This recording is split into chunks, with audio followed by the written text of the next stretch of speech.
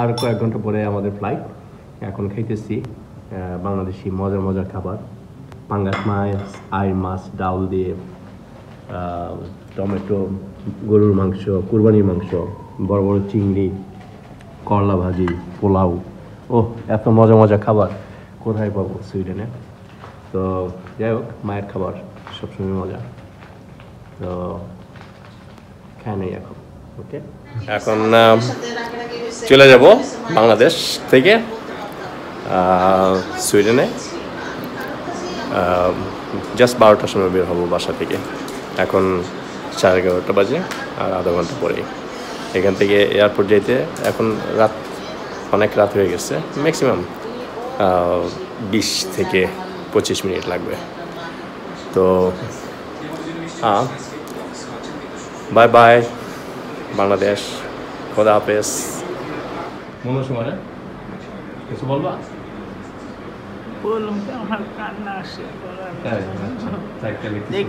কি বলবো, ডেইলি তো ই করে, টেলিফোনিতে করতেছে ডেইলি, তাই না?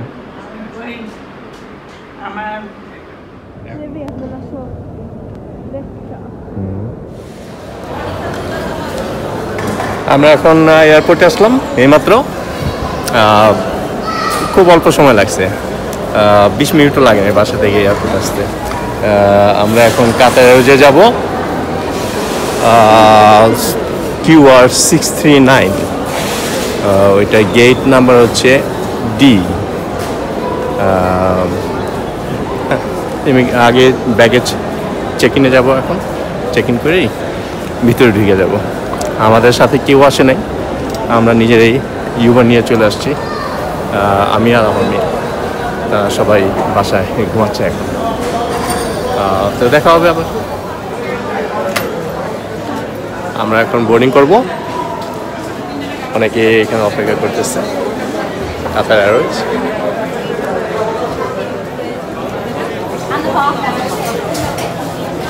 আমাদের চেক ইন কমপ্লিট। আমরা এখন ইমিগ্রেশন পাসের ভিতরে চলে যাব। ওইখানে বসে বসে সবার সাথে একটু টেলিফোনে গল্প করবো, আর দেখবো একটু ডিউটি ফ্রি সব কেমন হয়েছে এখন।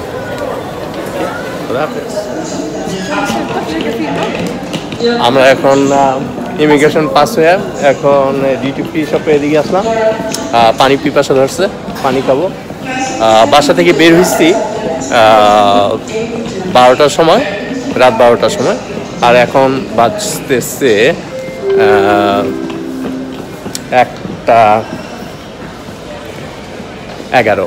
তার মানে কি টোটাল 1 ঘন্টা 10 মিনিট লাগছে সব ইমিগ্রেশন প্রসিজার এবং বোর্ডিং কার্ড সব কিছু। ঠিক আছে, বেশ ভালোই।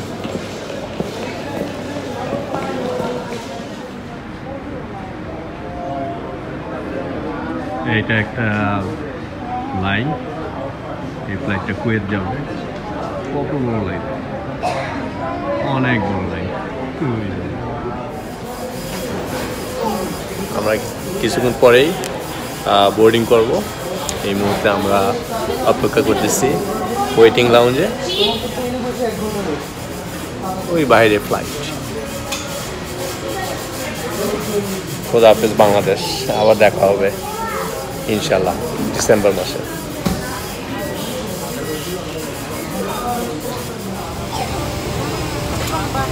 আমরা এখন প্লেনে বসছি, on the way to Stockholm.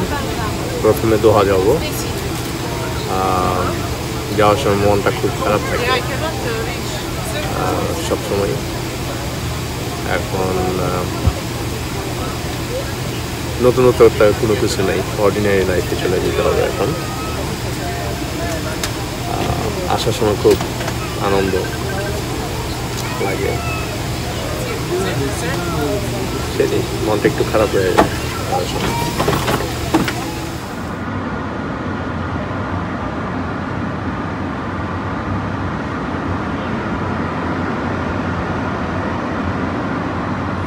The train is departing to Stockholm station.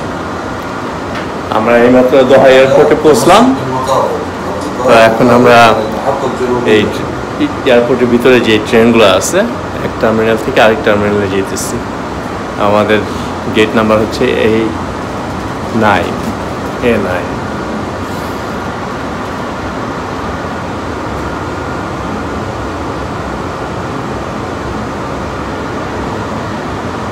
Hold on to the handrail at all times for your own safety.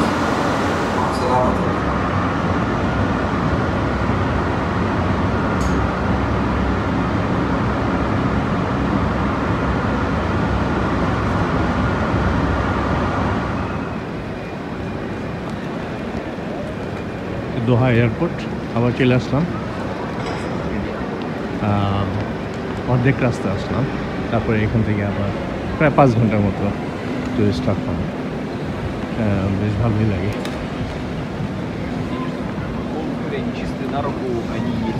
আমাদের ফ্লাইট নাম্বার হচ্ছে 0167 টু স্টকহোম, 1টার সময় ডিপার্চার।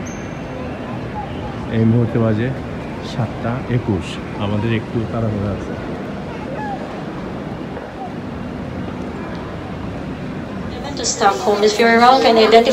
আমাদের হাতে ছিল মাত্র আধা ঘন্টা। ভাগ্য ভালো যে আমরা এই ফ্লাইটটা মিস করে নেই। ঢাকা থেকে যে ফ্লাইটে আসছি ওইটা ডিলে করা নেই, কিন্তু অনেক শর্ট টাইম, মাত্র আর 25 মিনিট পরেই আমাদের এই প্লেন টেক অফ করবে।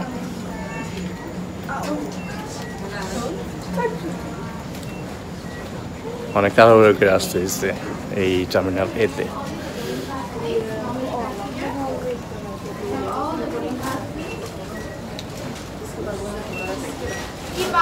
এখন প্লেনে উঠবো, তারপরে স্টকহোম। বাই।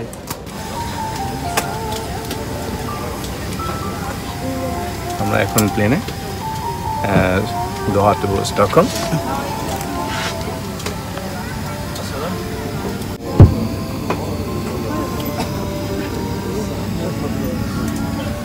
এখন সকাল 8টা বাজে দোহা টাইম। আমরা 12:35 ল্যান্ড করবো স্টকহোমে। তার মানে তখন বাংলাদেশ টাইম হচ্ছে বিকেল 5টার দিকে।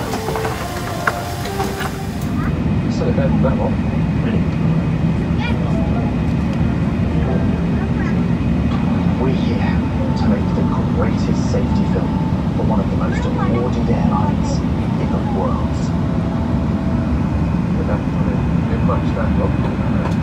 Got their attention. Lovely people on board. This is. Okay, Rob, back of the net. That means go.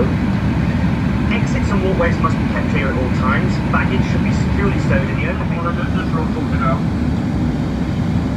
এখানে এটা A380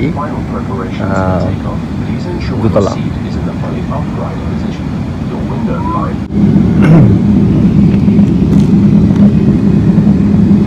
প্রচন্ড কুয়াশা, দেখাই যায় না রানওয়ে।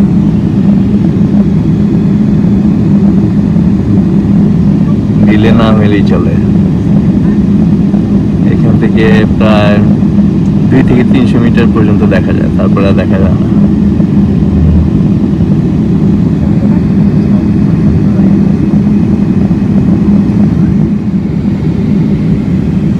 আমাদের সামনে আরো কয়েকটা প্লেন কিউতে আসছে, ওগুলা টেক অফ করার পরে আমরা টেক অফ করবো।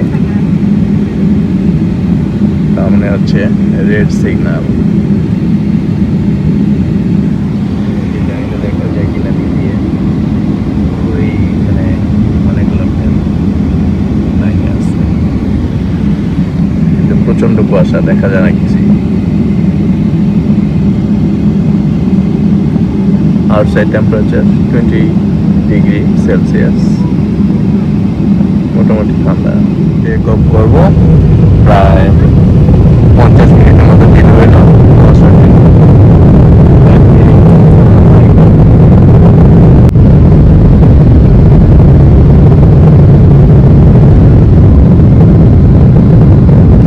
কিছুই দেখা যায় না, একেবারে এগুলোর উপরে চলে আসলাম।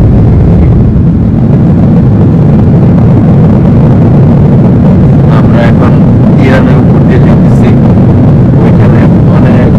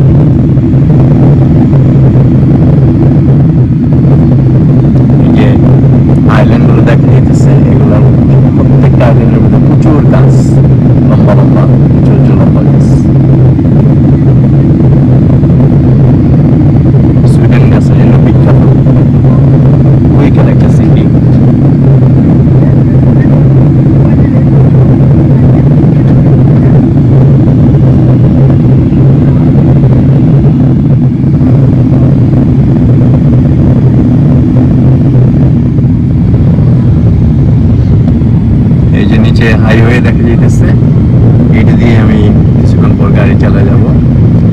আমার ফ্যামিলি তারা গাড়ি নিয়ে আসবে, তারপর আমি নিজে ড্রাইভ করে নিয়ে যাবো।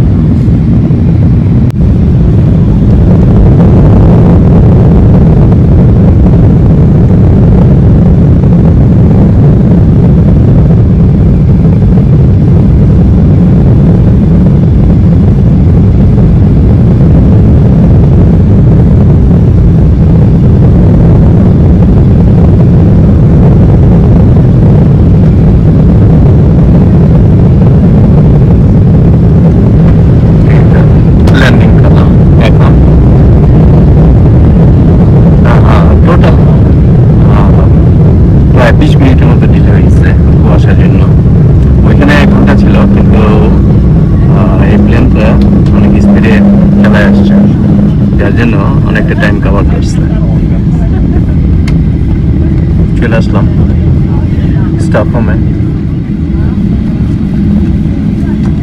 এই এয়ারপোর্টের নাম হচ্ছে আর্লান্ডা এয়ারপোর্ট, স্টকহোম, সুইডেন। আমার বাসা এখান থেকে প্রায় 40 কিলোমিটার দূর, সিটির কাছে। আধা ঘন্টা লাগবে আজকে গাড়ি চালিয়ে যেতে বাসায়।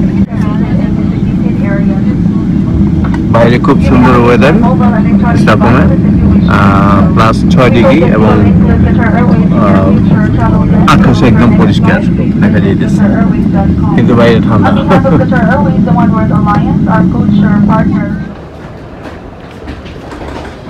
আমরা চলে আসছি আর্লান্ডা এয়ারপোর্ট। এই হচ্ছে কাতার এয়ারওয়েজ, এটাতে করে আমরা আসছি। এখন সুন্দর ওয়েদার, খুবই সুন্দর, কিন্তু অনেক ঠান্ডা, +6 ডিগ্রি।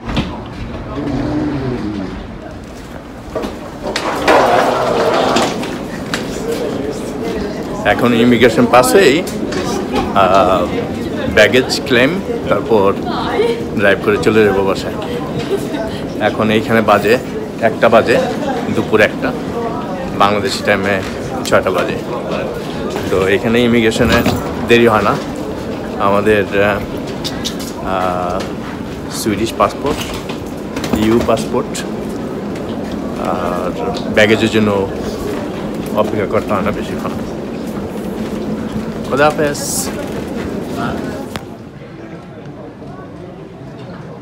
আমরা এখন পাসপোর্ট চলে আসছি, প্রচুর মানুষ, কিন্তু 15 মিনিটের মধ্যে আমাদের এগুলো কমপ্লিট। আমরা এখন ব্যাগেজের জন্য অপেক্ষা করতেছি। আমরা এখন এইমাত্র বের হইলাম ইমিগ্রেশন পাসে। আমরা ল্যান্ড করছি 1টার সময়, এখন বাজে 1:40 মিনিটে ইমিগ্রেশন এবং ব্যাগেজ সব কিছু আমার কাছে চলে আসছে। তো এখন আমরা ড্রাইভ করে চলে যাব। আমার সমস্ত ফ্যামিলি আসছে এখানে আমাকে রিসিভ করার জন্য, আমাকে আর আমার মেয়েকে রিসিভ করার জন্য।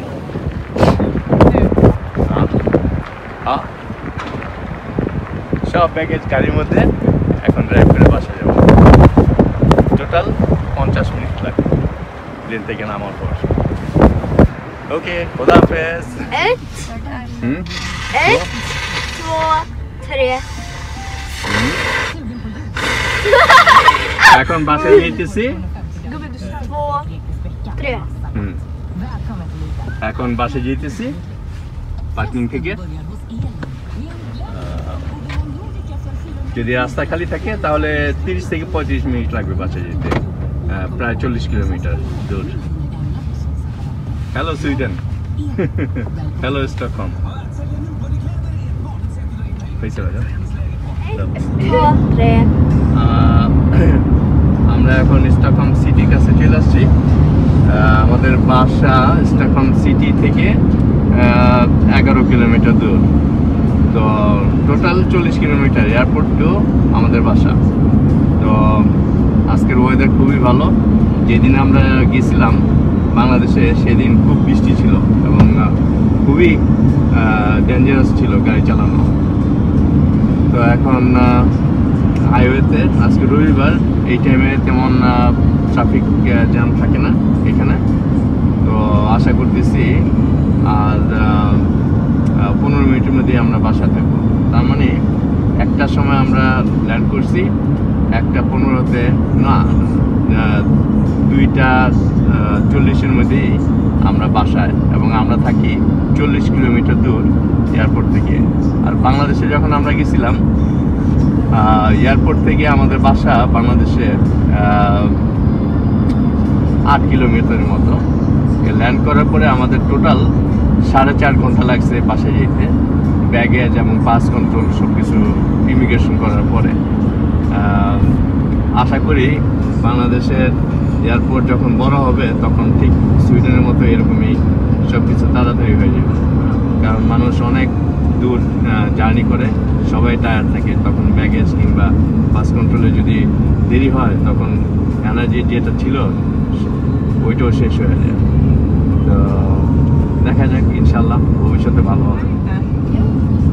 স্টকহোমের পাশ দিয়ে আন্ডারগ্রাউন্ডে দিয়ে চলে যাব।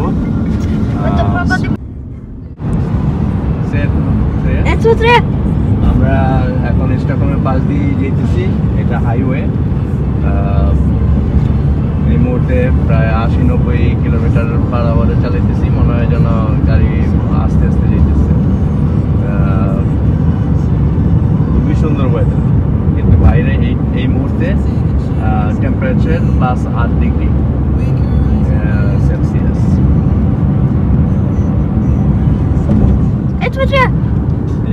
ওই যে বাম পাশে হচ্ছে স্টকহোম সিটি ডাউনটাউন, এবং এটা একটা বিরাট বড় ব্রিজ, এটার উপর দিয়ে যেতেছি, নিচে পানি, খুব সুন্দর। এখান থেকে আমার বাসায় যেতে 8-9 মিনিট লাগে। তো ঠিক আছে।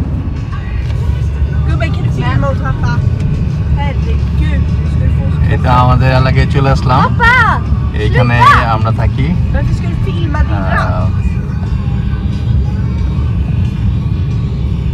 এখানে সব বিলা বাড়ি বলে এগুলোকে, এই area.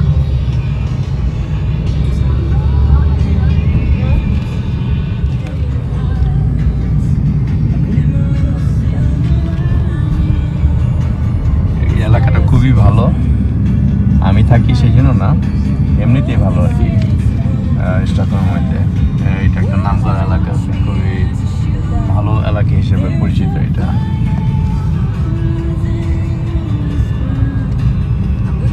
Pappa, när har du lärt dig? Du kan inte filma när det är musik i bakgrunden. Nej. Du kan inte filma när du kör framför.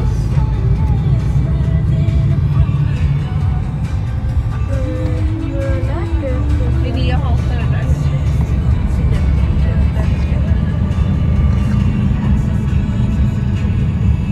Vad nu? Och då säger de varje gång du är det. Såklart. Det är hennes pappa som jag med 100%. Hon har verkligen inga egna åsikter. Gud! Tänk på såhär när kompisar kollar på dem här. Vadå? På pappas video sen på YouTube. Han var mysigt. Vad säger du? Han var mysigt och säkert skit om alla kompisar. Ja, vad heter det? En gång var det Nelly. Så inte det typ grej bort såhär. Jag gick och filmade såhär. Han bara, hej Anning. Är det någon du känner? Inte Klara? Victoria. Victoria. Eliner friend. Victoria avritelse Klara. Hej Elina. Välkommen hem. Hur känns det i kalla vädret? Det känns inte bra, jag vill tillbaka. আমার মেয়ের বান্ধবী আর ক্লাসে সবাই এই এলাকাতেই থাকে। Det kommer en bil bakom. Vad sa du? Promenera! Oj, jag hatar. Tänk om de hörde det. Såhär en sekund till det bara. Som i Notting Hill.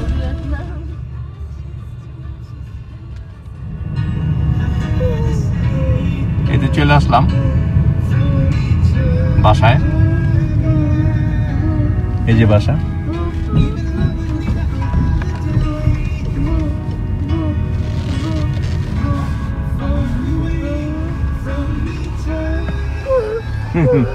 অনেক সুন্দর ওয়েদার, সবুজ ঘাস।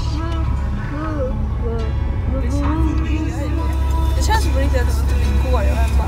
এখন বাজে 3টা বাজতে 2:45 বাজে, তো বেশ তাড়াতাড়ি চলে আসলাম বাসায়।